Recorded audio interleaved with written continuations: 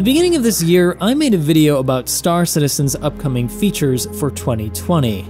And unfortunately, that version of me didn't know just how badly this year would suck for everybody. Hey guys, I'm Morphologist and welcome back. I hope you guys are doing well. In this video, I want to give you guys an updated look at what we can expect to see by the end of this year, judging by the information that they've given us and what I've heard from some internal leaks. Because if you've been following the project these past 6 months, you'll know that there have been more delays, and that has a lot to do, unfortunately, with them transitioning to a work-at-home style of development.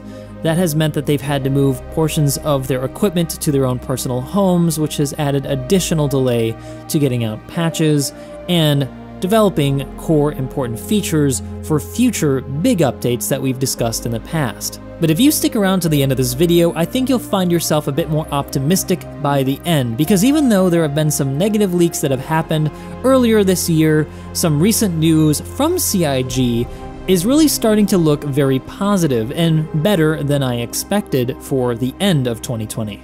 There's always a light at the end of the tunnel, guys. You just sometimes have to squint real hard to see it.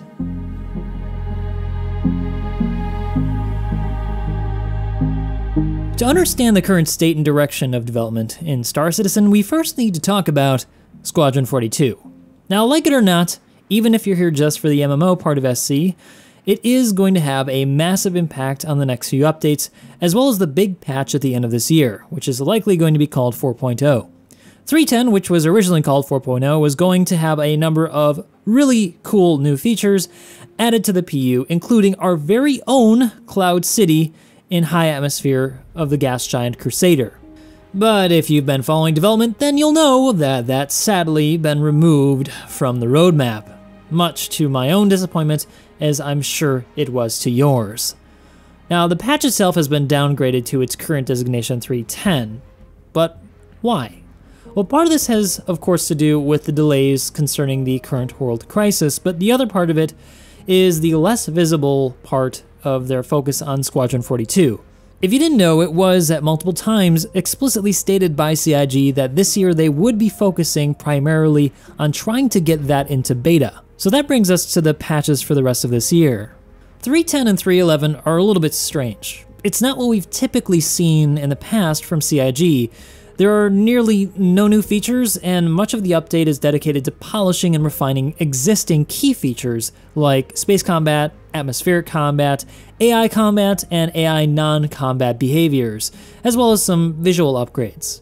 Now, to many this is going to sound great, but to those of you who have been reading their dev posts, you'll remember that they at one point stated that the way they view alphas, well, the alpha for Star Citizen at least, is that they want to focus only on getting new features in and fixing it only to the point where it's playable. If it has bugs, fine, it just needs to be playable. So then why is this happening? Well, this ties into what I was talking to you about the focus on Squadron 42. Every one of these features coincides with a late polish phase on key features critical to Squadron 42. In other words, the state of the current updates are not just because of the crisis, but also because of their focus on trying to get that single-player campaign done. The result is that the updates that we're getting for the most part, and I say for the most part because we are getting some new features, just overlap with Squadron 42. And this actually makes a lot of sense if a lot of their team is now focused on trying to get that out. They kind of really do need to get that out. But what does this mean then for the PU, the MMO part of Star Citizen? Are we gonna still see pyro, jump points, server meshing? How about getting Crusader in? Is that even possible? Well, aside from Squadron 42, the other major blocker for getting Crusader done was the cloud tech, and that's something that to this date we haven't even seen a tech demo for. To be clear, the gas cloud tech that we've seen for Nebula are not the same because those are static. But I suspect they're not completely unrelated. Now, I'm no graphics expert, but it seems to coincide with their current development of Gen 12 Vulkan. and that's something that's going to enable a lot of things that they need to accomplish their goals. It was stated by Chris Roberts, I believe, at the last CitizenCon that getting Vulkan in the game would enable things like thousands of more items in a given object container. It's that much of an improvement over the current renderer. It would also enable very cool things like additional particle effects, and what does that mean? Well, probably moving gas clouds, and that's what they need for an atmosphere for a gas giant. In fact, if you look at the current Crusader placeholder, the texture is actually moving. I bet you didn't know that. So is this delayed then? Well, no. One of the things is that they probably want to get this done for Squadron 42, and so if you were paying attention to the emails, in the last monthly report that they gave us on Squadron 42, they noted that they think that they can get a first version up, at least internally, within the next 3 months. That means that we could possibly see an integration of an early version of Vulkan features in the next patch, not 3.10 but 3.11. Which runs counter to the stuff that we heard from the Star Citizen Leaks Discord channel, which said that they feared that they wouldn't be able to get it done this year. Clearly, the last month they've made some big strides forward with this tech.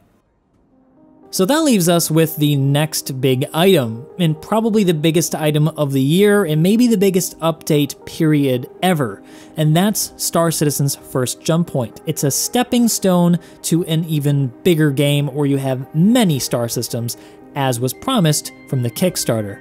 At SitCon, we got our first look at what a jump point could look like in the game. This was not a pre-rendered scene, this was actually in the game engine and a functioning mechanic. But the blocker was, and they didn't explicitly say this, but we can glean this from all of their dev posts, is that server meshing just isn't ready yet. So will we see it by the end of this year? Well, this may be some of the best information you've heard so far. It looks like, both from leaked information about their internal plans, as well as their own posts on ISC, as well as in the subscriber vault, that they've gotten at least 2 moons or planets done in the Pyro system, and that they are shooting for at least a half a system release for the end of the year patch, being the big 4.0 patch in December. Which also means that they're going to have to get some early version of server meshing done, as well as a jump point into that patch when they release it. Unfortunately though, for those of you who are fans of a Cloud City-like environment, it's very unlikely in my mind that we're going to see a Crusader by the end of this year. I expect that to probably be in the first patch of next year, or maybe midway through next year, because of the lack of development that I've seen on that moving gas cloud tech. But hey, I could be completely off on this, because we do know that, for example, that some of those big nebula actually do move, like in the coil, and so there could be some relationship that they could apply to, say, a gas giant for moving clouds. But because we haven't heard anything both from leaks or internally, it's just like I said, unlikely that we're going to see that this year. But there's an additional silver lining to all of this, and that's server meshing is one of the core components of iCache. It's a system that communicates between servers that informs each server where items and players actually are. That means that, say for example, if you leave a ship out in the middle of a star system, that if you log back on the next time, it'll still be there. Right now, as it is, that doesn't happen, because once a server goes down, that information is lost. One additional feature that kind of lends credence to this idea is the addition in 3.11 of the server client actor networking rework, which basically means that the server is going to better communicate and determine the location of players, items, and NPCs and convey that to your client so that you get less stuff like rubber banding, which shouldn't be happening. So that's it, guys. That's the basic gist of the internal information I've got so far. And there is a lot more stuff that we're going to be getting this year that I didn't talk about in this video, but these features that I spoke of really are the biggest, and if we get them into the game, it really is going to completely transform the experience into something much more akin to a true MMO. So I hope you enjoyed the video and the format of it. If you did, let me know down in the comments section below, and if you want to see me live, you can head on over to Twitch, which will be in the description below, but I also encourage you to check out our community Discord, which will also be linked there. I've been Morphologist. I hope to see you guys there.